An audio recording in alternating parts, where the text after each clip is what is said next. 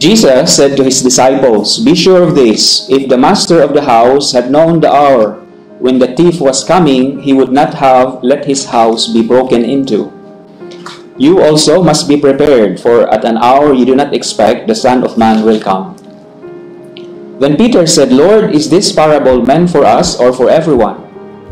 And the Lord replied, "Who then is the faithful and prudent steward, whom the master will put in charge of his servants to distribute the food allowance at the proper time? Blessed is that servant whom his master on arrival finds doing so. Truly, I say to you, he will put him in charge of all his property. But if that servant says to himself, 'My master is delayed in coming,' and begins to beat the men servants and the maid servants, to eat and drink and get drunk, then that servant's master will come on an unexpected day and at an unknown hour, and will punish the servant severely and assign him a place with the unfaithful. That servant who knew his master's will but did not make preparations nor act in accord with his will shall be beaten severely. And the servant who was ignorant of his master's will but acted in a way deserving of a severe beating shall be beaten only lightly. Much will be required of the person entrusted with more, and still more will be demanded of the person entrusted with more." Brothers, the Gospel of the Lord. Praise to you, Lord Jesus Christ.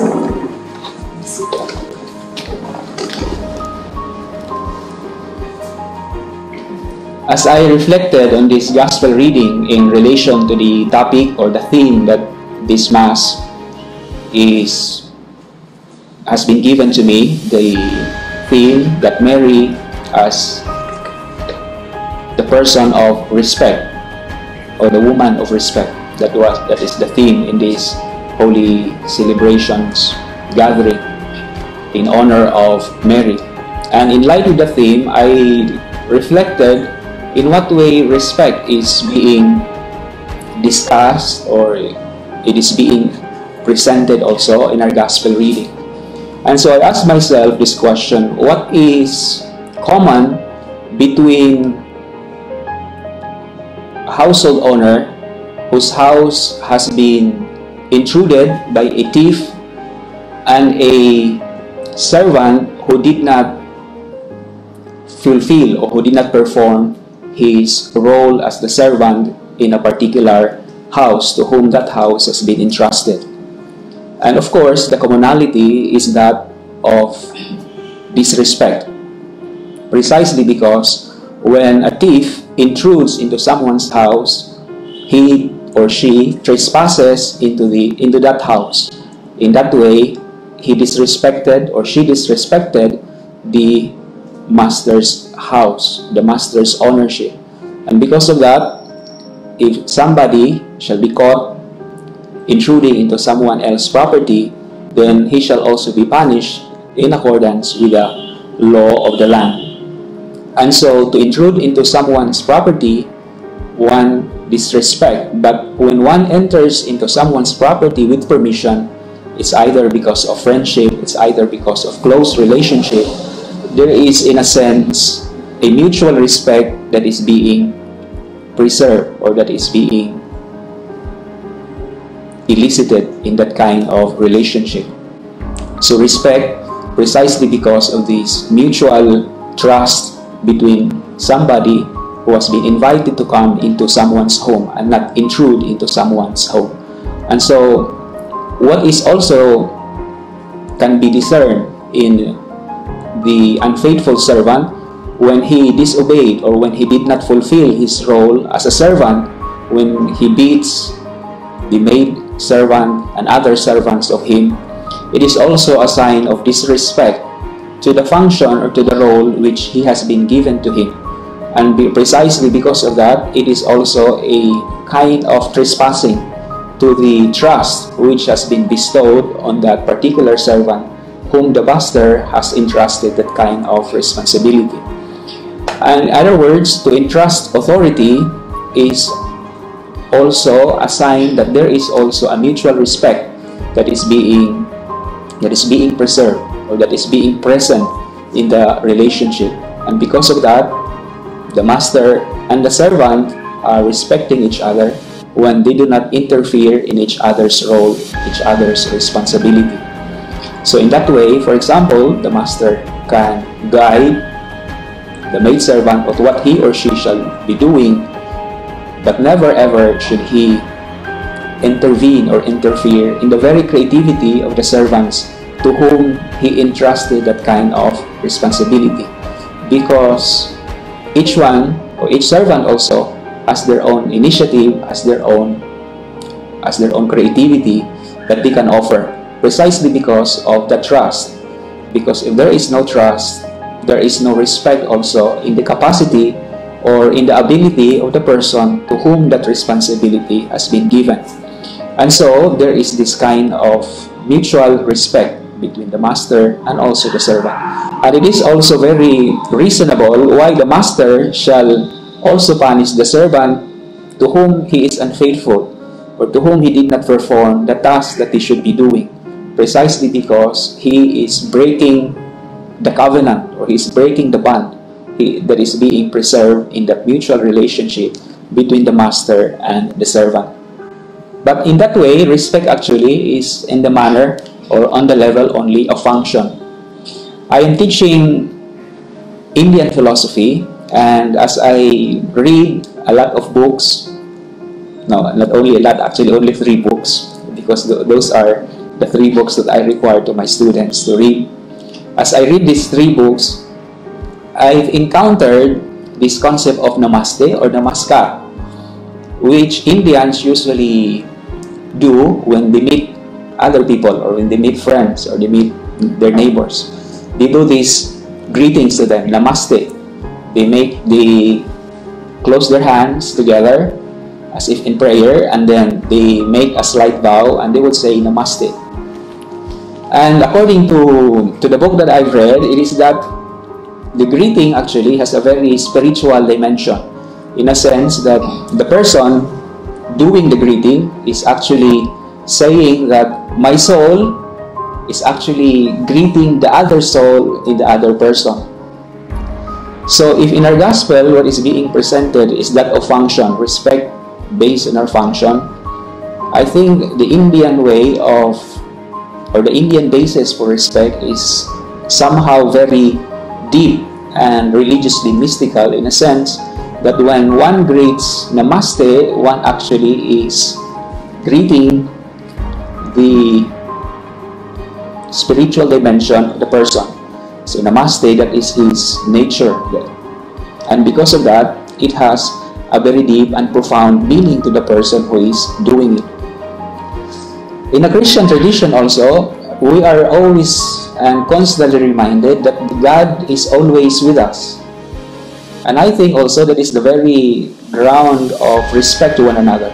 It is not based on function anymore of mutual service or mutual relationship, but rather it is actually the very identity that we have, that God indwells in us.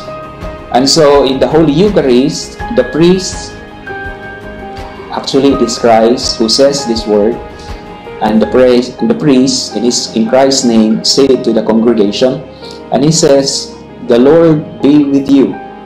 And I think that is already something so profound, as a profound greeting, precisely because it reminds us that God is with us, the Lord is with you. And the response of the congregation is completely also profound, precisely because it affirms that it is not only God who is present in us, but actually also His Spirit. His Spirit indwells in us, which is actually very profound when we are going to understand it. And because of that, respect is not simply based on our function, based on the mutual preservation of trust, mutual preservation of our own common goal or common vision that we have as a community, but rather it has a very deep and profound basis, precisely because we are supposed to respect each other, precisely because God dwells in us, or the Spirit of God is in us. Just like when an Indian makes a greeting to another person, namaste, in a sense that his respect is not simply for the sake of camaraderie or for brotherhood, but it is much more deeper. It has a mystical side, in a sense that one greets to the spiritual dimension, or my spiritual dimension also is attuned with the spiritual dimension of the other person. And because of that, it is religiously profound, in the same way as we are being reminded in the Christian tradition that God dwells in us and His Spirit also dwells in us, and which is also the very basis of respect, mutual respect for one another. In the Gospel of Luke, there is a constant phrase, or actually it is the constant phrase, but actually two verses that I can resonate very well in the story of Mary. And it is also in that context that we can say that Mary is a woman of respect. And the phrase that in the Gospel of Luke says 2 times is that Mary kept everything in her heart, reflected the things that has happened, and he kept these things in her heart.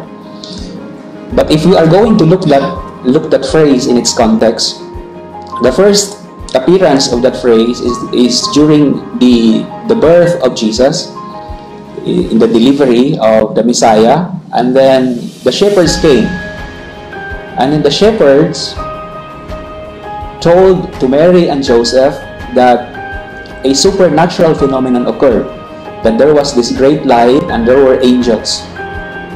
And then afterwards, it is said in the Gospel of Luke that Mary kept these things in her heart. It is interesting that Mary did not keep actually the difficulties that she had.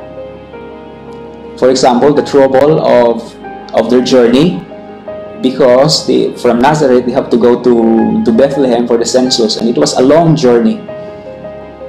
It is not being said that Mary treasured those things. It is not also being said there that Mary treasured the very inn that they have to be during the delivery.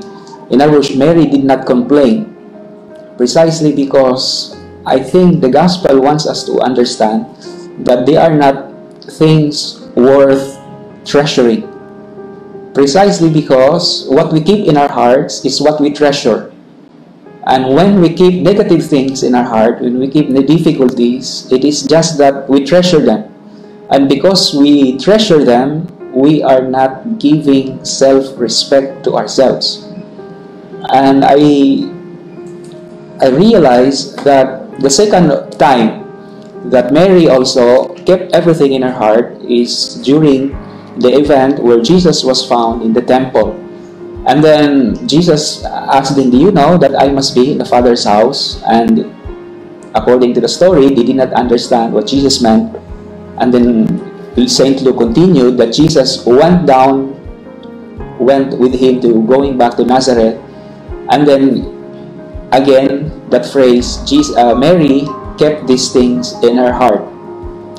Mary kept the things that she didn't understand, particularly instances that has this kind of quality, kakilakilabot, the quality of kakilakilabot.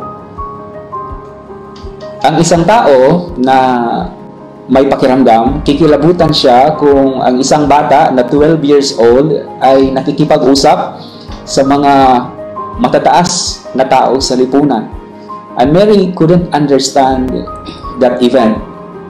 In other words, it was a I do not know how to translate kakilakilabot in English, but actually, kikilabutan ng isang tao kung nakikita niya ang isang bata, sapagkat ibig sabihin nito, ang batang nariyan ay hindi pangkaraniwan. And in that way, Mary also respected the mysterious call of her son.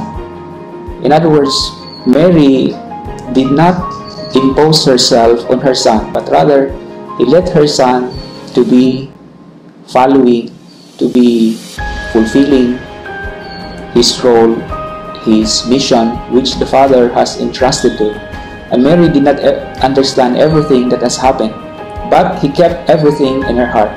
Interestingly, in the Gospel of Luke, Mary did not keep anything negative in her heart actually.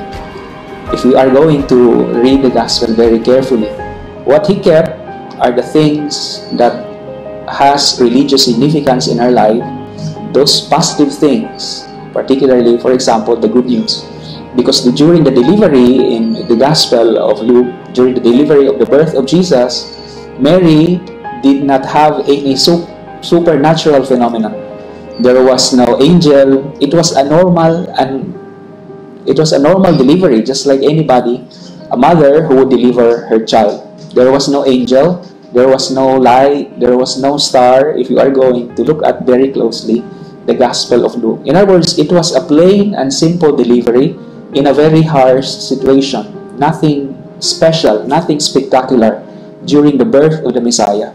It was only the message or the good news which the shepherds told to Mary and to Joseph that made the delivery of Jesus very significant.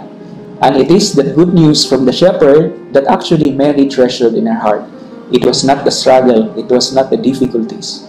Precisely in that way, we can also sense that Mary has this profound sense of mystery in herself, a profound understanding of who he is. Although he could not explain it, he could not articulate it, but in a way, he has this powerful understanding. He senses a deep mystery that is within her. And may we also have that kind of mystery in this life. When we forget that life is a mystery, when the other person is a big mystery, it is also in that understanding that we lose respect to one another, precisely because we do not see anymore the mysteriousness of each one of us. We do not see anymore that each one is a gift that God has given to us. We do not see anymore that God indwells in us, that His Spirit is making His home in our heart.